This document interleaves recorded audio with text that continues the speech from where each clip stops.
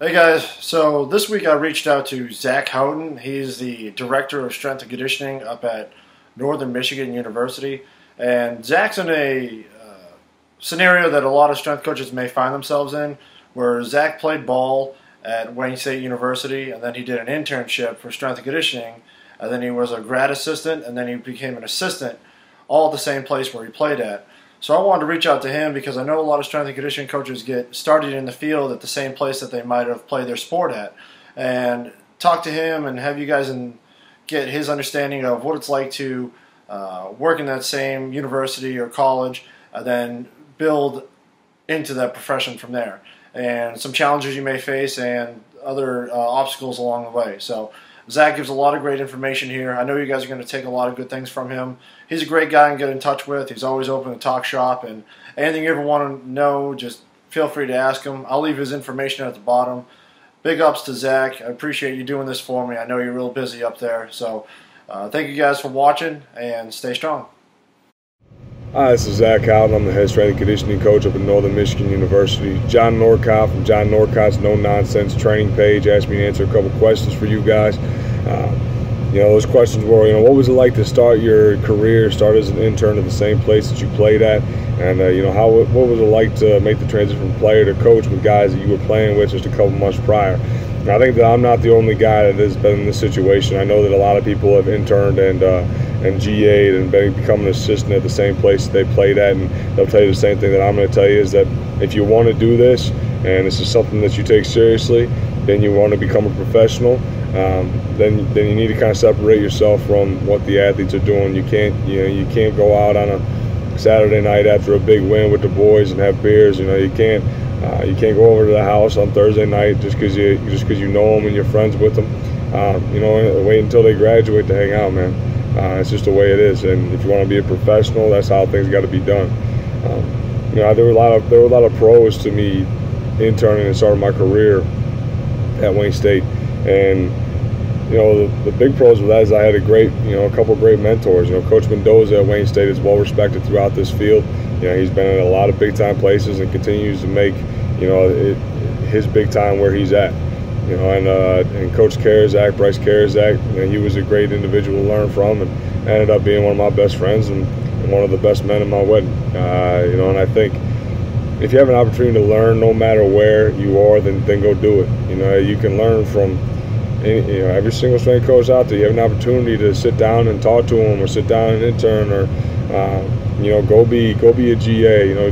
Go get as many experiences as you can, because they're hard to come by now, where you have an opportunity to get yourself into a position to learn on a consistent basis. Have a hands-on approach, and that's what Coach Mendoza did for me. He's not a micromanager. I had an opportunity to develop my own programs, and as long as they were sound, and he looked at them and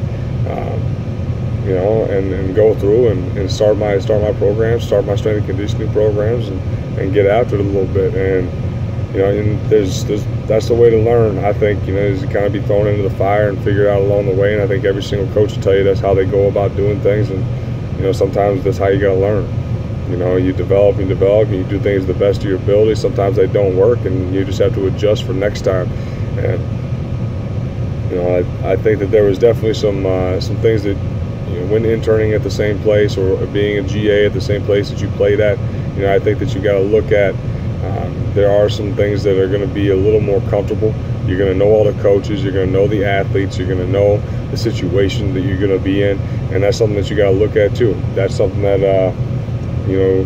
that played a big factor in what we were doing, and played a big factor in what I did as a strength coach. It was nice to be able to stay around home and be around my wife, and and kind of start life outside of college football. And when you talk about being around the guys that you played with just a couple months prior, if this is what you want to do, you have to separate yourself. If this is what you want to do, then you have to separate yourself from the athletes, separate yourself from the people that you knew prior, and understand that this is what you want to do, this is how you're going to do it, and you got to take the correct steps. Don't jeopardize an opportunity because you wanted to go out on a Saturday night and hang out, or you wanted to go out Saturday night and and drink beers, because that one night can jeopardize everything that you've got going for you right now. And you really got to take a second and think about those things, because like I said, a lot of these opportunities don't come along very often, and you got to jump at some things. And if you screw them up like that, I mean, you're hurting yourself in the long run. But overall, yes, I did intern at the same place that I played at. Yeah, I did become an assistant at the same place that I played at. But I had an opportunity to move on, and I did. I moved out to Eastern PA. I'm Moravian College, and worked there for about 2.5 years, and ended up, back here in this August. And it's, it's nice to go out and learn and experience new things, and you will get an opportunity to if you do a good job where you're at, even if it is at the same place that you played at. Just do a great job wherever you're at. Work your ass off wherever you're at, and continue to, continue to learn and continue to try and get better, and you're going to continue to have great opportunities kind of come towards you.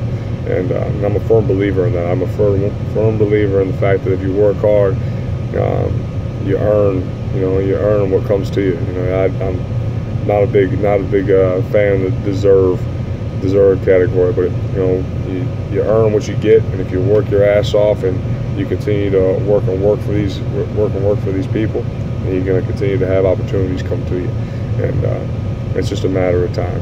But thanks, John, and I hope everybody else got some information that would help them a little bit in this 5-minute piece. Have a good day.